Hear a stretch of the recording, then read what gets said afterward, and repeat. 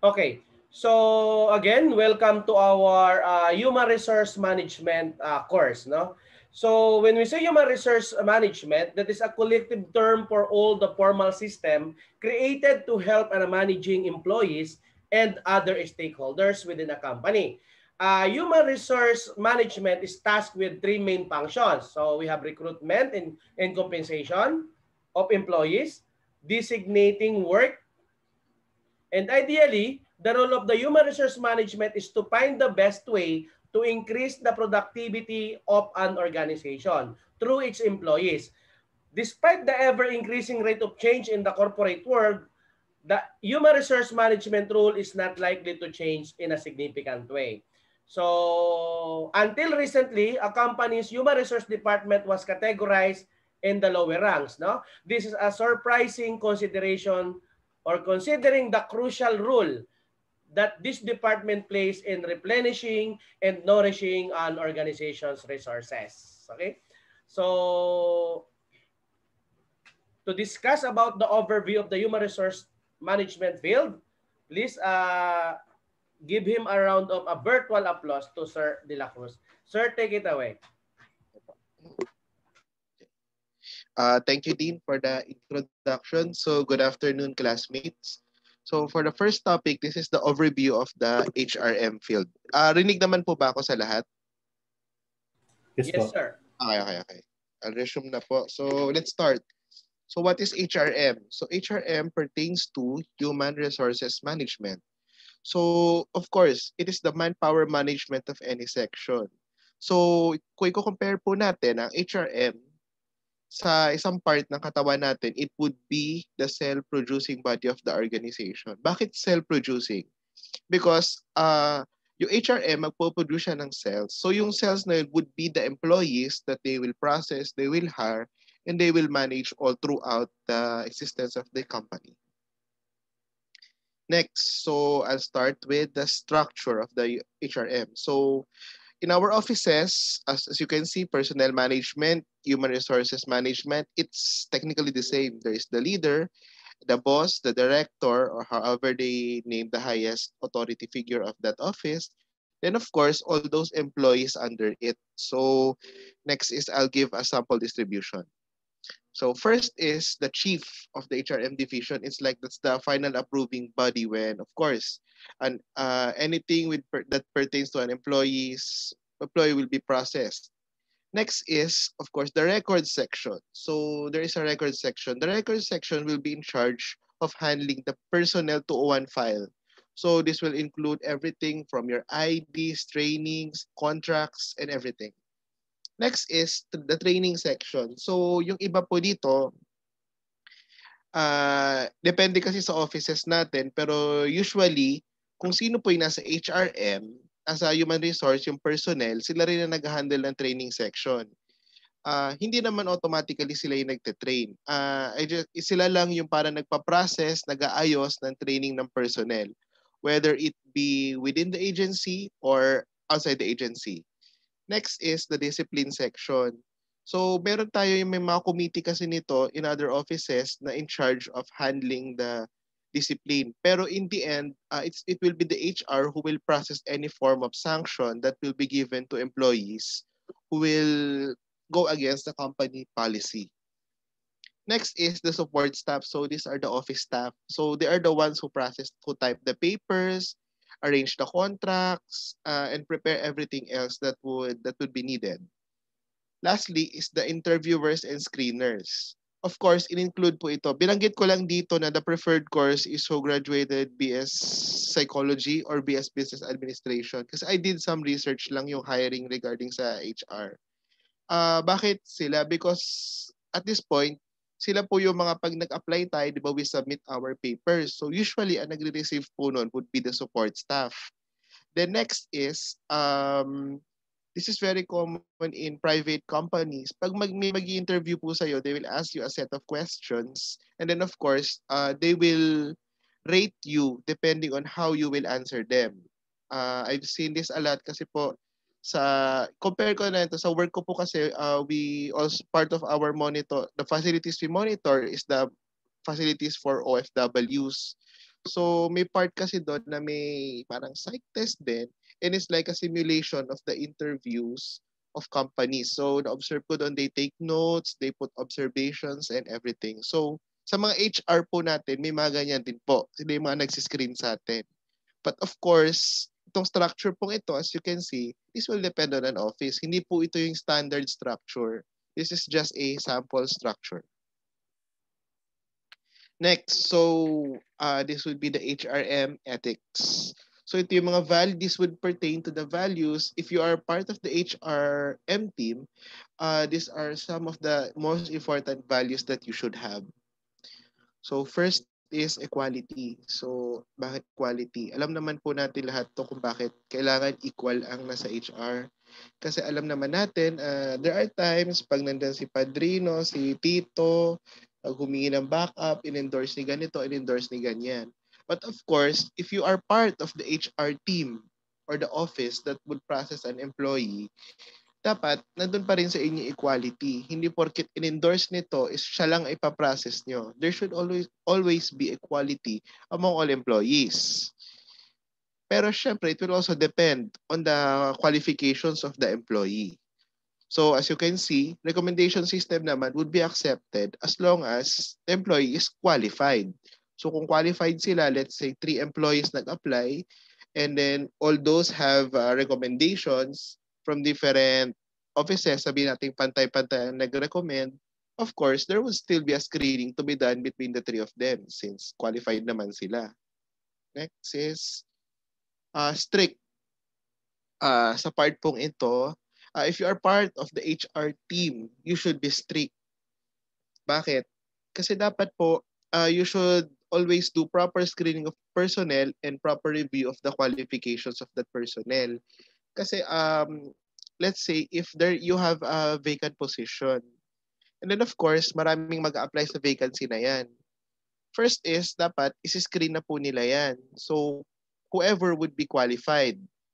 So, pag hindi qualified, alam naman natin, tatanggalin unless given consideration. Next to that, they should be strict with the requirements. Ito kasi yung mga kadalasang naging problem, especially in government offices. Pag nagkaroon ng opening, let's say you are a contractual or job order, then nagkaroon ng opening na permanent. So when you apply for that permanency, in some cases, sa amin kasi, okay, I'll just give an example, observation. Job order siya, may contract pa siya. Hindi siya nag-resign. Nag-apply siya for the permanency. And na-process naman, natanggap na siya. So, nabigyan na siya ng appointment papers. Pero technically, yung contract niya, hindi na asikaso. So, ang nangyari po doon, nagkaroon siya ng problem. Kasi parang double yan eh. Dalawa hawak mo, you're still being paid as a contractual, and at the same time, babayaran ka na rin for your position sa permanency. Pero yun naman is, nasettle din naman sooner or later. Pero, syempre dapat, on the part of the HR, they should have been strict, and dapat, they should all have already recommended that that employee, or required actually, na dapat nag-resign na yung employee na yon. If nalaman naman niya, accepted na siya, and of course, he is to be given the appointment papers. Next, adaptability. This is one of the most important things if you are part of the HR. Since you are part of the HR team, you would be talking with a variety of different applicants and, of course, present employees of the company. So as you can see, nakanote po dyan, patience in interviewing potential applicants. So we cannot expect na pag lahat ng kausap natin would have the same etiquette with each other. Meron dyan, palaban, minsan pa nga agresibo. So I will not describe na lang po. Pero of course, if you are part of the hiring division or team, you should have lots of patience. Kasi hindi natin alam, lalo na pag interview part na, may mga dyan na kailangan talaga, meron naman dyan na aggressive. So next, dapat marunong ka rin mag-adjust based on kung anong iutos ng nasa higher ups natin, especially if they have paperwork to back it up. What I mean is, if nagkaroon po, let's say nagkaroon ng hiring, then there were suddenly changes with that position, pero na-process mo na, you should be able to adapt in a way that you would be able to connect with the potential applicants and inform them what has happened and what would be the next action to be done. Next is, of course, proper etiquette towards past, present, and potential employees. So, is yun nga, as I said earlier, dapat marunong ka mag-adjust. Hindi lang dun sa mga i-hire pa lang, included na rin dyan yung mga employees na currently employed na wherein sila lagi mo makakausap araw-araw, especially if they have concerns, questions, requests, or anything, any other else. So next, so this is the function of the HRM. So may nabanggit nga si Dean Abante earlier, yung sa hiring and sa training. So ito po. So as you can see, this is a sample picture. So human resources, leadership, recruiting, performance evaluation, training, research skill, potential, and employee. So ito connect sila actually. Yung si employee mo, if that employee before you hire that employee po pala, before you recruit that employee, of course, you will have to be able to research on their background. Then next to that, if you're able to research on their background, you also have to know their skills. So the skills and the potentials could, and also the performance could be reviewed at the time na probationary employee. Kasi minsan HR pa rin na nag-handle niyan. Kasi even if the, let's say the permanent ones observe the probationary ones, they would also give their observations, their reports about the probationary, if yung probationary ba yun is tutuloy or hindi. Next is, syempre, if that person, kulang siya, so meron din chance dyan na magbibigay din, mag-offer din ng training so that mag-qualify din siya. And lastly, yun nga, leadership. So if you're part of the human resources, involved na to with regards to promotion. So whoever would be the leader, kahit sino ka man, ano man ang position mo, in any office, dadaan at dadaan ka pa rin sa HR. Kahit na ikaw ang, let's say, the highest, ang papers mo, ipaprocess pa rin yan sa HR. So ganyan kahalaga po ang human resources sa isang office. Next, so hiring. So function, isa po sa mga pinaka-main function na HR is hiring. So involved in this is of course posting of job availability. So alam naman natin yung mga pinopost na to sa mga interagency, pinopost nga minsan hard copies pa in different offices, or pwede rin yun through online medias such as e-jobs or JobStreet. Next is receiving of application. Connected po ito sa hiring, syempre because all interested personnel will submit their applications to the HR. Next is screening. So when you are to hire a personnel, of course, isi-screen mo lahat ng qualified at hindi. Para hindi na sila asa pa na mag-aantay sila, then in the end, hindi sila makukontak. Dapat, when you're on the screening stage, mahiwalay na agad nila which are those who are potential recruits and those who will not be accepted or rejected. Next is part ng hiring process is interview of applicants. So yan na. So let's say you pass the initial screening, the next step would be the interview of applicants. So HR pa rin ang gumagawa nito. Hindi ko lang po na-add dito kasi, of course, after the interview, if pumasa na yung personnel, HR would also handle all the paperworks of that first employee, especially the contract. So part din po yun ng tasks na HRM which is to prepare the contract of the employee. Next, orientation. So pag na-hire na employee, the HR staff, this is varying po ito. In some cases, meron po silang, ang mga companies, they have their own team or minsan nga po ang inuutusan na lang nila is yung senior. But on the case of this, it's also the HR who will provide orientation. So the HR would provide orientation with regards to the duties and responsibilities of the employees. Next is the company rules and regulations. And then of course, very important to, i-orient din nila ang employees' rights.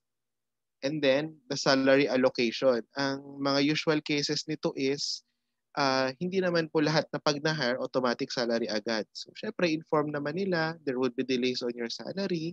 It would be given maybe on the second month or on the third month kasi during processing pa. Lastly, it's the housekeeping guidelines. So sila rin po ang mag-orient niyan, yung mga basic guidelines natin. Pero minsan, much ano lang sila, they're just going to report what is like the tip of the iceberg. Then the rest of it, ang magsasabi na po is those who are in the office where the employee will be assigned. Next, so promotion. So HR din po ay nagpa-function ng nagpa-process ng promotion ng employee.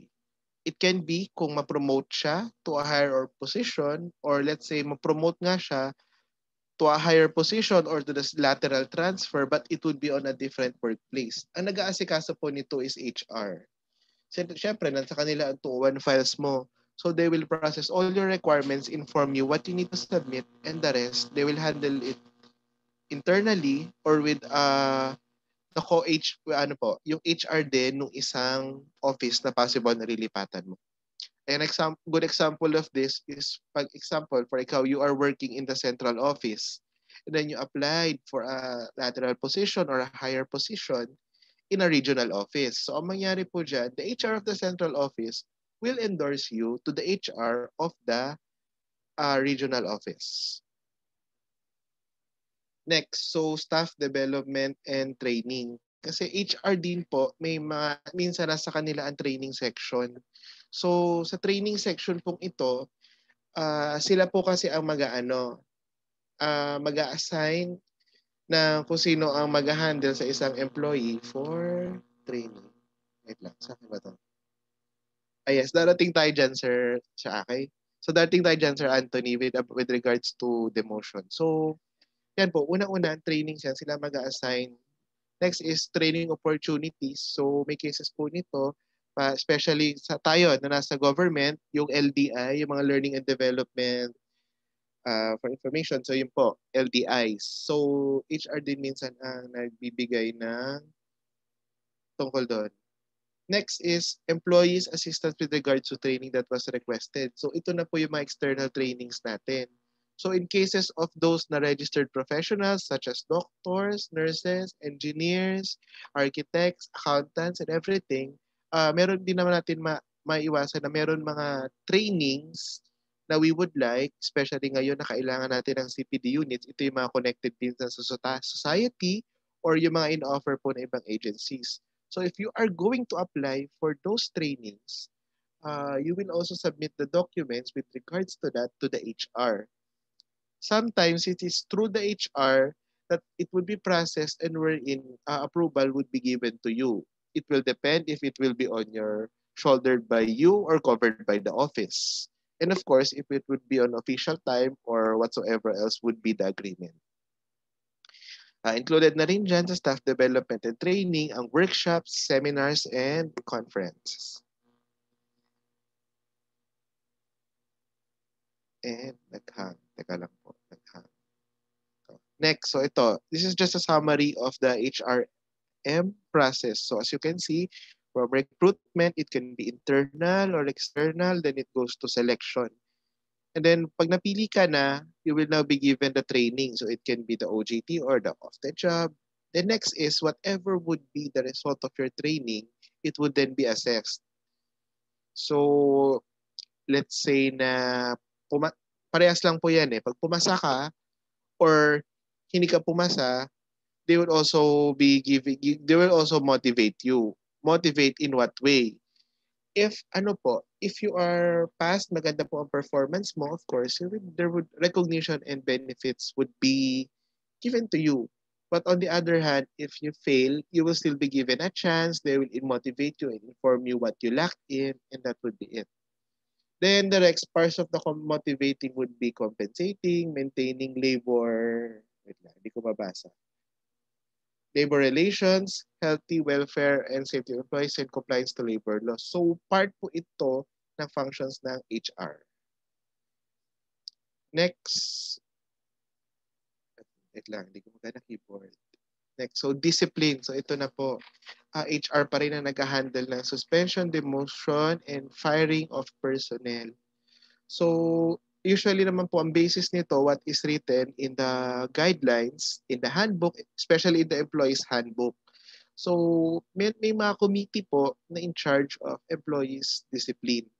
Minsan, it can be external to the HR, but in the end, let's say they have investigated whatever the complaint of a client or anything, and then whatever would be the result of that investigation, and their recommendation will be forwarded to the HR. Kasi di ba, usually, pag nangyari po yun, iba mag-iimbestiga. And then if they would find any probable cause or anything, and they will determine what type of the disciplinary action would be given to you, they will forward those recommendations to the HR. Then, of course, it is the HR who will draft letters that will be sent to you informing you of what the consequences would be of what happened to you. Demotion naman, yes, demotion, it usually occurs. It's also connected to that. So, sila rin na magpa-process niyan. Let's say in the government kasi, I won't give names. Examples lang yan. Pag na-demote sila, they are in a higher position, then they have to be demoted because like someone filed a case against them. Of course, HR ang bahala maghanap kung saan ka pwedeng ilagay. But if they would be able to find a position for you, or if not, hanap pa nila in a place where you can be in a floating status. Alam na po natin yon. You still retain your position, but you will not be able to function with that position. Floating ka muna. They will assign somebody else on that. Lastly, firing of personnel. So ito na yung pinaka-last. Pag talagang tanggal ka na, HR po ang mag-i-inform sa'yo on whatever that decision would be. They would be the ones to give you what you will need pag natanggal ka sa isang company. Hindi naman technically pag natanggal ka, hindi ka makapag-apply sa iba. Sila rin yung parang mag-i-issue sa inyo na parang certificate on what happened. Basta anything with regards to dismissal. Hindi ko na po i-in-depth masyado yun. Overview lang po ito. So, next. Handling complaints directed to the staff. So, this is connected with the first one I presented. So, sa HR din dadaan ng mga complaints and implementation of corrective action staff. So, yung implementation of disciplinary action, detail to other officer agency, ayun po, nabanggit ko na siya earlier. Pag i-detail ka, ililipat ka, HR mag-aasikaso na they would coordinate with whoever is the HR on that area. Yun yung pwedeng sa promotion nga po or transfer. Next is the implementation. Ito po, disciplinary action. So this is, yung disciplinary action, ito yung magbe-base sa recommendation ng whoever investigated your case. And then yung corrective action, they will be the ones to monitor. Let's say you will be back on probation, they will be the ones to monitor you. Next. So, employee management. So, yung employee management, overall na po yan na lahat, starting from hiring up to the disciplinary action. But of course, with employee management, HR din na magbibigay ng employee benefits, sila rin na mag-asikaso ng resignation or retirement mo, sila rin ang magbibigay ng vacancy announcement. So let's say ito yung mga interagency announcements. HR din ang maghahawak ng 201 files nyo. And then lastly, ayun nga po yung hindi ko na-include earlier, contract management. So yung employee benefits pala, medyo i-discuss ko lang ito.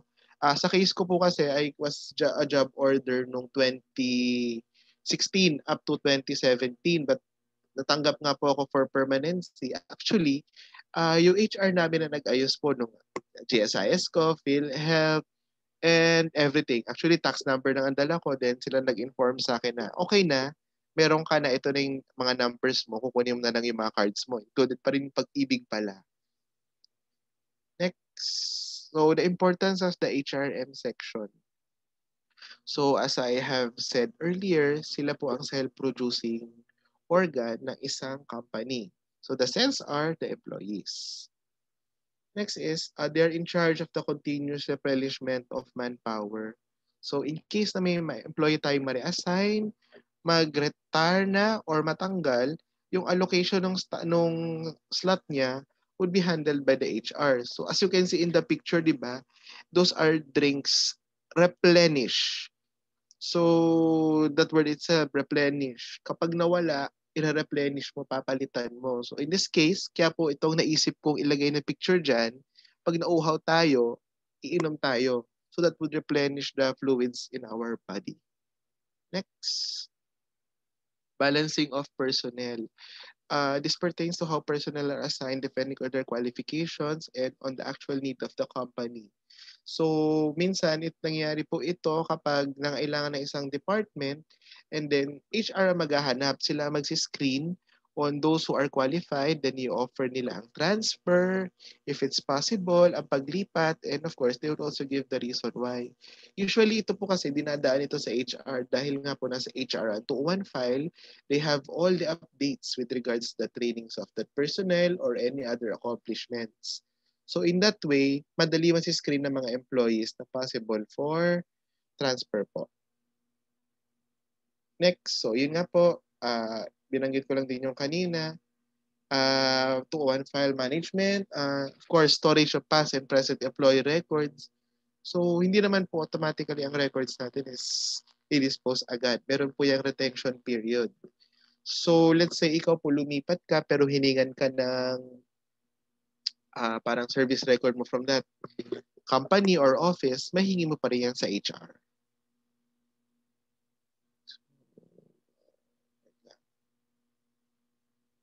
And employee quality management. So yun nga po, this is connected to balancing. So screening of employee qualification, the assignment of employees based on capability and also on recommendations sa balancing ito. Yung screening of employee qualification, that would fall usually sa hiring. So important din yan. Answering to the needs of each division as long as it's related to manpower. So di ba nga po HRM is human resource management. So they manage the human resource, which is the manpower. So kapag ang isang division nag-request, usually they forward it to the HR. Kasi minsan po HR, pag may mga employees na hindi na-hire, they keep a pool. Kumbaga contact, they also have that file. So when there is an urgent need, they are able to provide suggestions, those who are qualified, and they will be the ones to contact that. Very rare po yun. Pero nag-interview rin po ako sa mga taga-HR sa amin. Nagtanong ako actually. And sabi nga niya na they also keep records. Especially if bigla magkaroon ng opening, same position. Rather than humanap pa sila ng iba, pwede naman silang kumuha from the pool. Especially pag internal siya. Then processing of employees' requests. So di ba pag magre-request tayo such as yung service records or any certificate of employment, usually sa personnel or sa HR din natin yan nire-request. So, yan is one of the most important, that is one of the most functions din na HR, then which is very important. So, bale, yun lang po ang report ko. Thank you po. Stay lang muna dyan, sir. Stay lang muna. Yes po, yes po. Okay, so once again, as what our presenter mentioned, that human resource management is a relatively new approach to managing people in an organization. So people are considered the key resource in this approach. It is concerned with the people dimension in management of an organization. So since the organization is the body of people, their acquisition, development of skills, motivation of higher level of attainments, as well as ensuring maintenance of their level of commitment are all significant activities. And these activities, of course, falls in the domain of human resource management. We need also to consider that HRM is a process which consists of 4 main activities. So, namely, acquisition, development, motivation, as well as maintenance of human resource. Then, of course,